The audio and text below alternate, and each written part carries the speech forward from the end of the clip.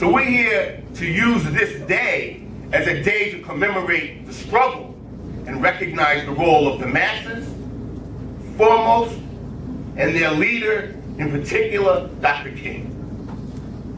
And we think that that's doing justice to the history. The women's movement was motivated. The struggle against the oppression of gay people was motivated. The struggle for economic rights and economic justice of the working class in this country was spurred on after years of dormancy. The Afro-American struggle for freedom was advanced. And so we express our appreciation for the example of Dr. King as an individual, of demonstrating selfless devotion to the interests of the masses of people, and willingness to sacrifice. And we're here to celebrate the legacy of struggle. It's a day to remember and learn lessons and commemorate struggle, not to shout. And so we want to take this opportunity to remember and celebrate Dr. King and the modern civil rights movement and recognize its important role in history, but also the social movements of today. And in particular, the modern civil rights movement, many soldiers were not just workers and church people, etc., but the youth, SNCC, played an important, very important role. And so we're here to recognize youth warriors for justice in our own community. We are here to salute the courage, the devotion, the selflessness of those who got their arms broke. And let's sprinkle a little water on the floor in honor of our ancestors and the essence of life. I'll mention a couple of ancestors, and then I want to hear you in the audience just mention some of your ancestors and some of the people that you might have admired in history. It could be a historical figure, it could be a family member. And after I sprinkle a little water, let's say Ashe. Ashe.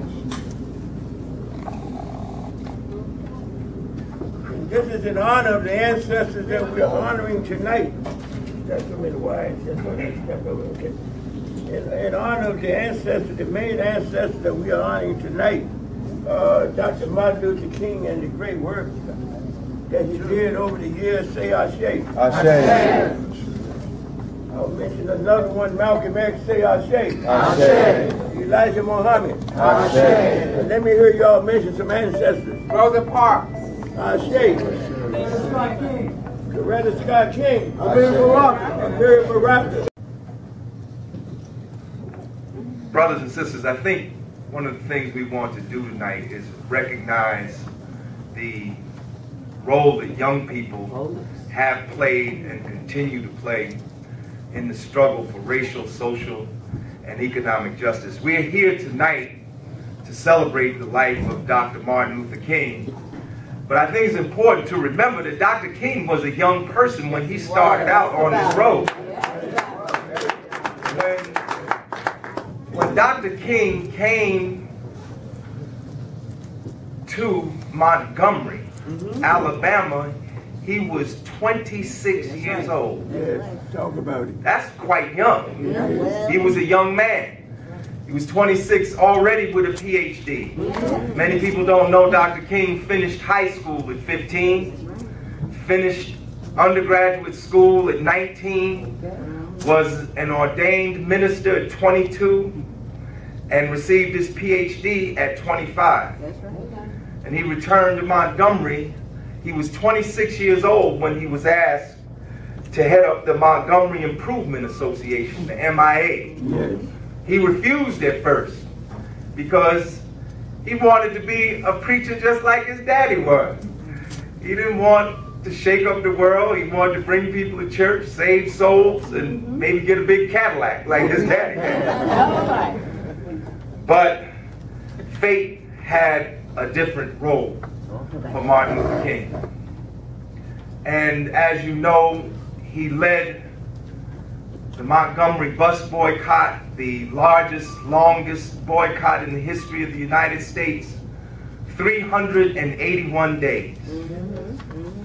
A bus company that by law, had to sit black people from the 13th row back. That was the ordinance of the city of Montgomery. Yes, yes. And if the bus became crowded, the black people in the back had to give up their seat for the white people. And in fact, Rosa Parks was sitting in the black section. Yes, yes. She was sitting in the black section when she was asked to give up her seat. Montgomery bus boycott lasted 381 days. 60,000 black people participated, refused to ride those buses, and they broke the back of the Montgomery bus. Dr. King went on to lead the civil rights movement, and he became the youngest person at the age of 35 years old. Up to that time, and we know that the sister Malala is now the youngest who received the Nobel Prize at 17, right? But up until that time, Martin Luther King was the youngest person to receive the Nobel Peace Prize at age 35. The civil rights movement was very much a young people's movement. It was. And as we remember Sister Rosa Parks, that's right. As Lisa reminds me, we must also remember Sister Claudette Colvin. Yes. Yes. Rosa Parks was not the first. No. Claudette Colvin, 9 months before Rosa Parks, in March of 1955, refused to give up her seat. And guess how old she was? 15 years old. 15 years old. She refused to give up her seat on the bus, and she was arrested. And she wasn't put in juvenile hall. She was put in the adult jail with adults. Yes. But she was 15 years old. The civil rights movement was very much a young people's movement. That's right. Because the South was a place of racial terror. That's right. That's right. You know, people, these revisionist historians want to reinterpret history and revise history and make you think that these were some quaint customs that we wanted to change. This was a system of racial terror. That's right. To hold black people in place. That's right. As a super exploited class of people. And a lot of times it was hard to get adults to come out to protest. That's right. Because the system of segregation was an all-encompassing system. That's right. And those of you who go see the movie Selma will see how when people were caught protesting, they lose their job. That's right. That's Worse than that, they might lose their life. That's right.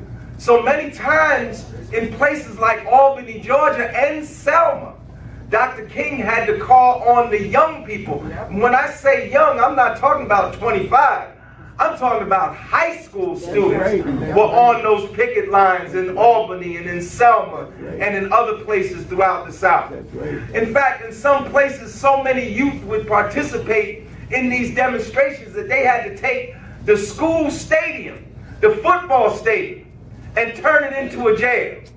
Because the young people had the spirit to fight. And that's why we're going to honor these young people today, because they got the spirit to fight against injustice.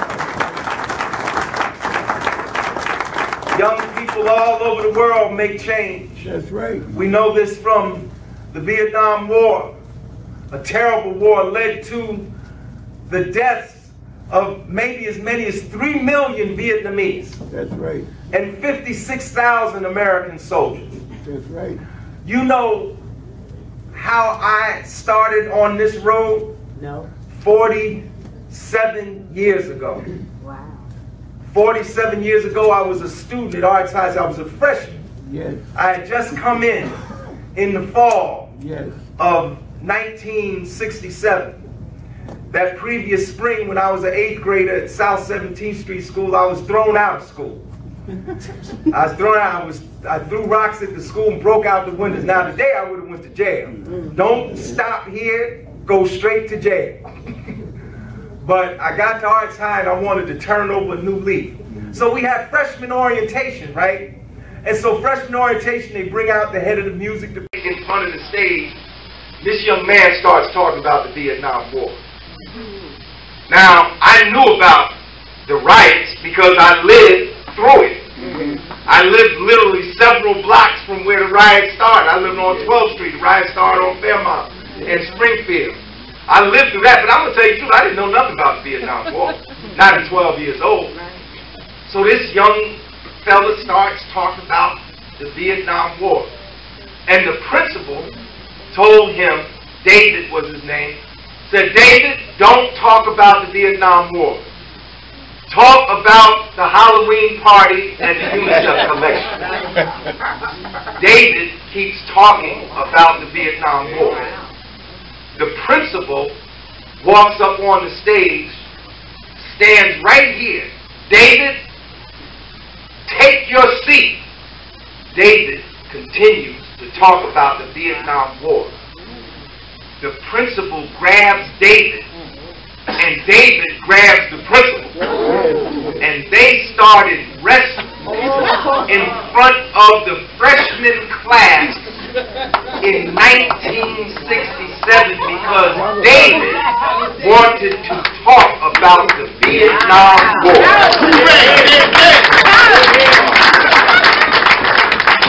So I'm sitting in the front row. Now, I came to Arts High to turn over a new leaf, right? My eyes like this big. The principal and the student government president fighting in front of the freshman class. But that episode was the episode that told me that the student government could be something more than a popularity club. The Popcorn Kids is the only program in New Jersey that teaches true black history at the Irvington Library. Their trademark is the practicing of Kwanzaa every month of the year. Also, we have been honored by the City of Irvington and the State Senate. And at the Popcorn Kids, children really do have a voice. I'm going to share 2 poems with you guys today. And I'm going to dedicate one to Martin Luther King and the other one to the struggle that we're still in. So the first one is called No Justice, No Peace. And this poem was dedicated to Trayvon Martin at the time when Trayvon Martin was killed. But since then, the list has grown longer. So I dedicate this poem to all of the people that have been killed by police or wannabe police. No justice, no peace. Young 17-year-old slain, shot dead in the street. And all he had was some Skittles and a can of tea. America, I thought, was supposed to be the land of the free. I guess not. If you're young and black and wear a hoodie, no justice. She holds her head in her hands, tears stain her face. She won't eat nor sleep, the floor she paced. Eyes bloodshot red from sleepless nights. Until her young son gets justice, she will continue to fight, no peace. We didn't have to know him to fight on his behalf. Something isn't right. No DNA, all white jury. Father was a judge. You do the math. No justice. First, black people went through slavery, dealt with chains and whips. He admitted to shooting Trayvon. Not guilty verdict. Case dismissed. How are we supposed to cope, knowing that because of skin color, we won't get a fair trial? But if another race was shot, we would be the first to go down. No peace. It's sad to know that this mother will never again see her son. His life was taken by a wannabe cop with a gun. Talk about it. And the same person who took his life will still walk the streets. All Trayvon's mother has is a tombstone in 6 feet. No justice, no peace. Imagine if it was your son. What would you do? He was doing nothing but LWB, living while black, like me and you. Yeah. No justice, no peace. Alex, right.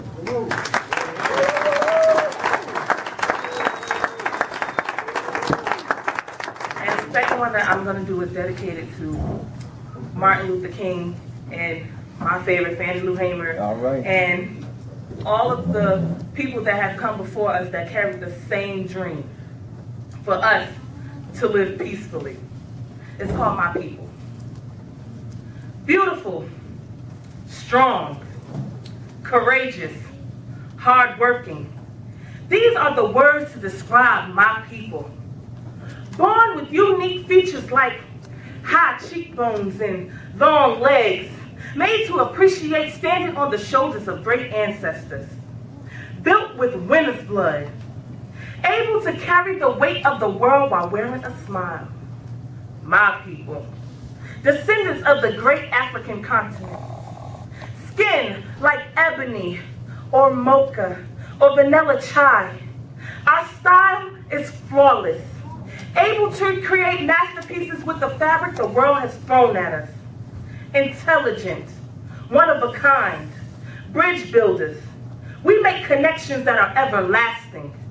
My brothers, my sisters, we are the caretakers of the earth. We must continue the legacy of those who've come before us. Continue to be the keepers of our brothers and sisters. Lift up the world with one hand while holding on to traditions in the other. My people, able to go through trials and tribulations and come out triumphant. Let us not forget where we all began, on that great African continent, as one people. Thank you.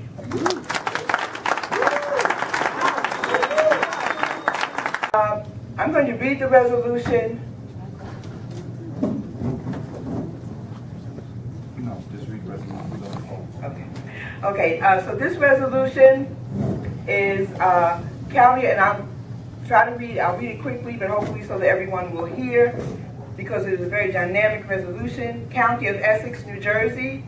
The Essex County Board of Chosen Freeholders hereby issues this resolution, sponsored by freeholder Wayne L. Richardson, honoring the Newark Students Union.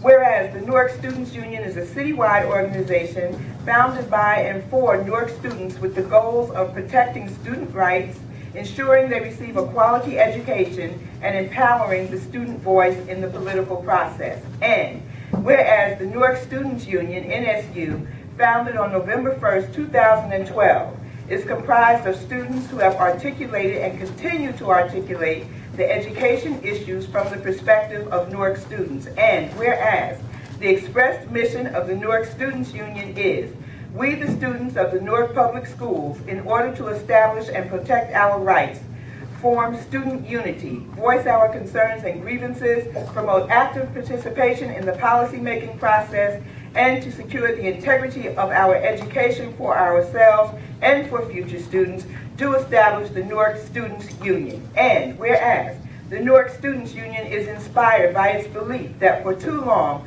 the policies that have been put into effect are being proposed have not or will not fully address the needs and issues that students in Newark face on a daily basis. NSU is determined not to accept the suggestion that they should allow the system to solve its problems, rather than take steps to effectuate change themselves.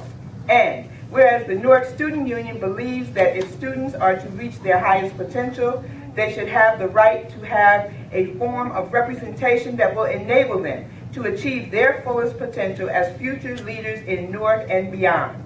The Newark Students Union has engaged in and attended numerous activities and conferences both locally and nationally, including the Labor Notes Chicago Conference, Occupied NPS Sit-In, NPS Walkout 2014, 2014 LA Empowerment Education Conference, participation in recent mayoral debates as well as hosting its own debate, NJ Edge March 27 protest, Stop One Newark protest, public comment at Newark Public Schools board meetings, hosting parent hall and community meetings, NPS Boycott 2013, 2013 California Education Conference, and the Philadelphia Education Strike. Now, therefore, be it resolved that the Essex County Board of Chosen Freeholders hereby commends the members of the Newark Students Union for their determination and commitment to the basic tenets of civic responsibility, advocacy, and responsible protest, and encourages them to continue to be involved in the political process as true citizens of Newark, Essex County, the state of New Jersey, and the United States of America.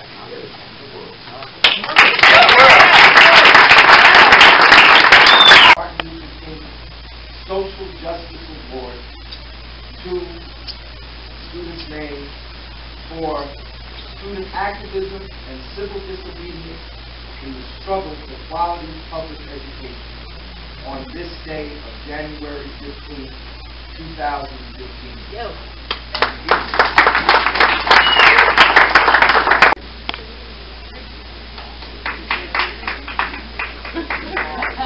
Anthony Carey.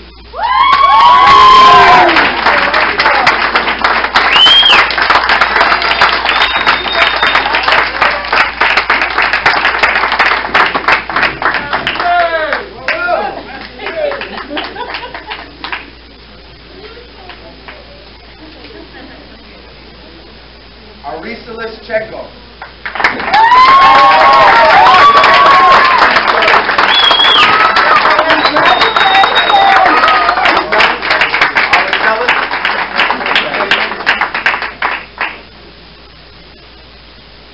Luis Checo.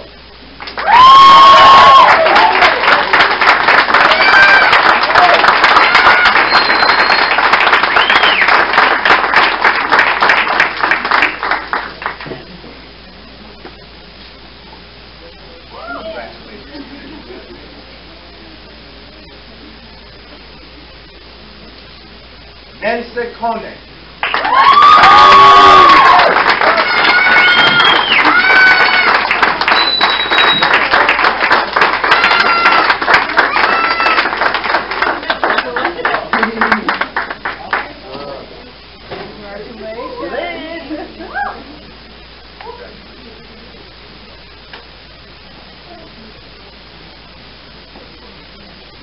Kevin Sedano.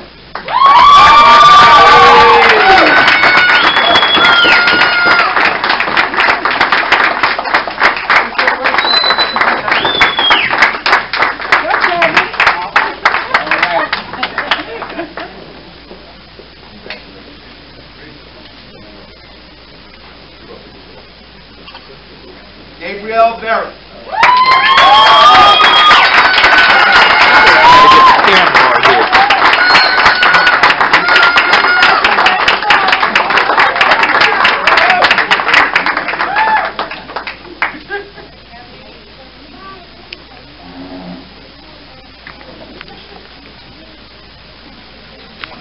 Kristen Tolkien.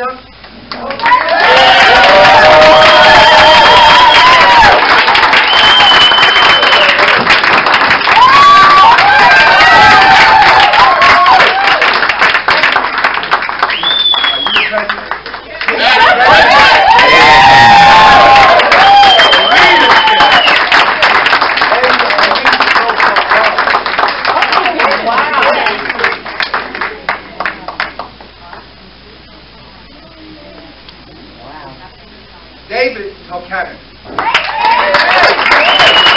Antoinette Baskerville, thank you for everything, for supporting us, because it's not easy to be student activists, and thank you for paving the way to Lawrence Ham, the P.O.P organization. Thanks to Dr. Martin Luther King, Ashe.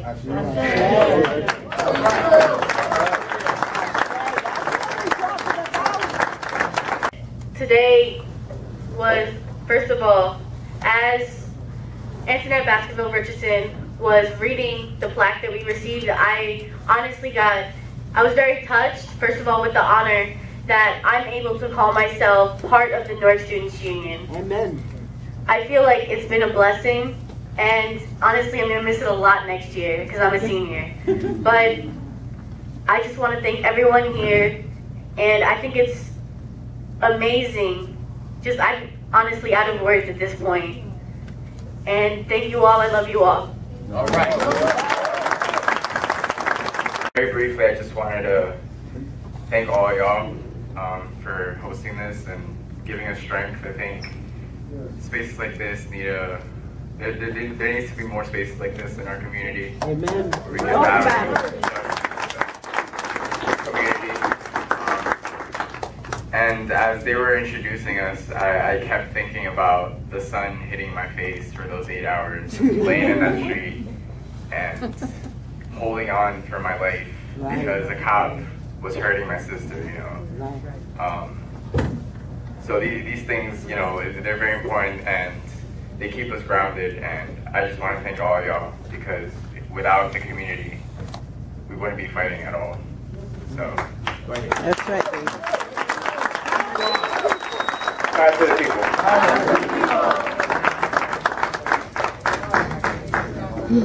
Just because, you know, why not? As being in NSU one of the least amount of time as the rest, I'm really glad that I actually joined and that I actually get to meet so many great people. And I would like to say that this fight isn't over. It's almost as though we're doing like a victory dance at the end, but it's not just a victory. We have to keep going.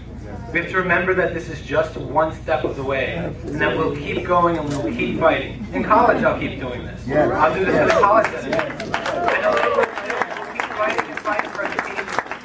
We'll keep taking the steps necessary, and you all help provide those steps. So thank you all very much. We love you all. Talk to people.